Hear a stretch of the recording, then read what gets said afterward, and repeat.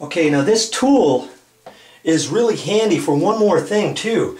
This one, when I got it from the store, it was already handed the proper direction for this particular door. Now if your door swings the very opposite of this, your paddle, I like how the paddles go up and then back down.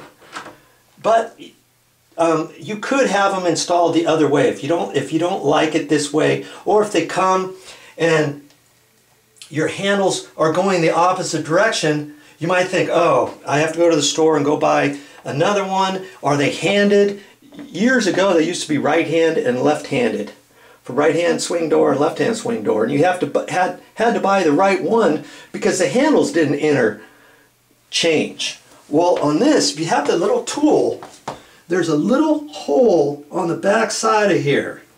You push, there's a little spring-loaded deal there. You push on it just a little bit, it slides to there, pull this back out, and you can pop this off. Okay? That's if your handle is going that way. Okay? Then you would pop the other one off the other side. Take them, put this one over here, put this one over on that side. And see, to put it back on,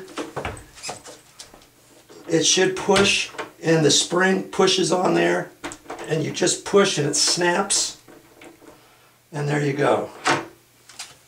Check that, make sure it's on there tight, because sometimes you might think it's on there all the way and you pull hard and it pops right off.